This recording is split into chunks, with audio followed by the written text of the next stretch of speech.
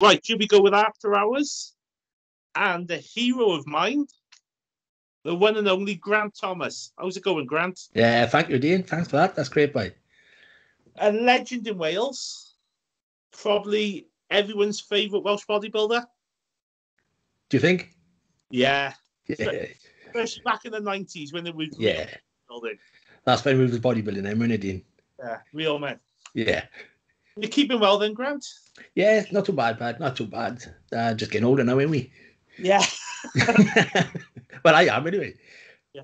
Just before we delve back into what you've done, I just want to quickly go through some of your top titles so people out there who may not be aware of you know what you've done. Okay, man. Yeah. You're NABA Mr. Universe winner. That's right. You've won basically every domestic title. NABA Britain, IFBB Britain. That's right, yep. You've also competed at the Night of the Champions as an IFBB Pro. That's right, yeah. That was my first professional show I was. It was what, sorry? That was my first one. First one. And if I remember rightly, you also won a WPF Universe. That was at the junior level, yeah. Sorry. Yeah, I done the light heavy, out in south of France. Yeah. That's right. I took the class winner, but I didn't take the overall. I thought there was another one in there somewhere. Yeah, there was. And this was before weight classes, especially when you turned pro, you just demolished everyone. And you mainly competed as a light heavy, but you looked like a heavyweight. Yeah, so they say, I always seem to have looked heavier than I actually weighed on the scales. I remember when I done the British final, the IFB British finals, I actually put my entry form in as a heavyweight.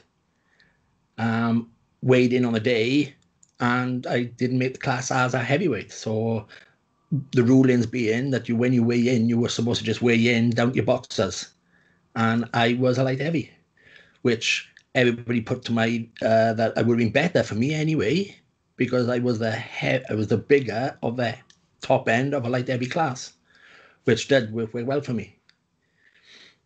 Just going back, how tall are you, Grant? 5'6". You're 5'6", and at the biggest, how big were your biceps? I can't remember, Dean. I think I got them up to about 17, 18 inches. No, they were bigger than that? No, I don't. I don't know, Dean. I didn't really. Some say Dave said that it could have been in the 20 mark. I can't remember what they were off the top of my head, Dean. Off season, your arms are something like almost 22 inches. Yeah, possibly. 80, yeah. And do you remember your quad size? Because you were known for your quads as well. Top of my head, Dean, I know that at one point I think my quads could have been around about 32. I know my quads got to about my waist size.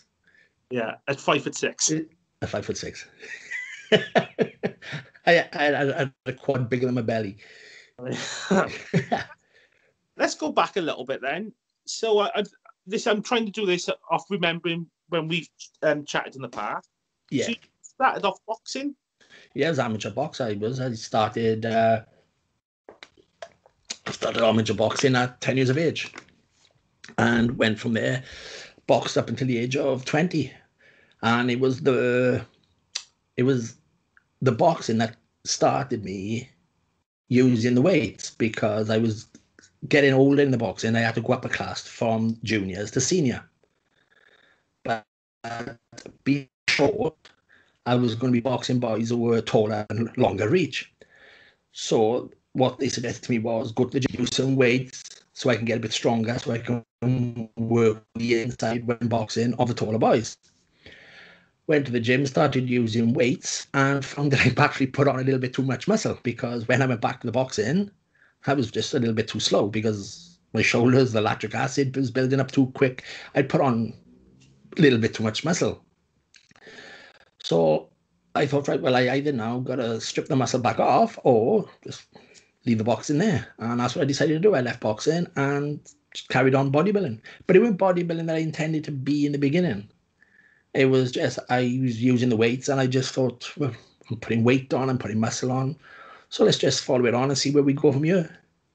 But it was only in to start as trying to build muscle and strength for my boxing.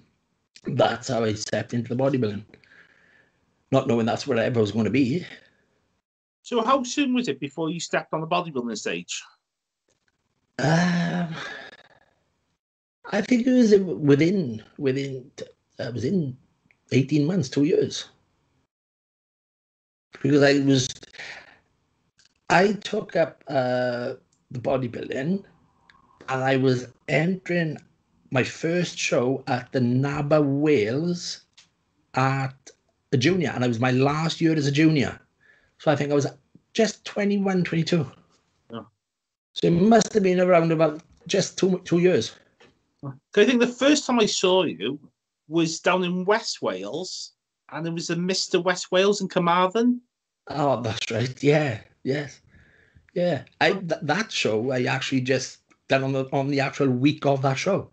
And I remember speaking to, I think it was Dougie Evans, and Dougie Evans mentioned that there was a bodybuilding show going on, and there were a lack of competitors. And I knew about it like 5 or 6 days prior to the competition. So I just turned up and stuck a bit of tan on the day before and won. Can you remember you walking out and people going, "Who's this guy?" yeah. That was the early days, Dean. How did you find?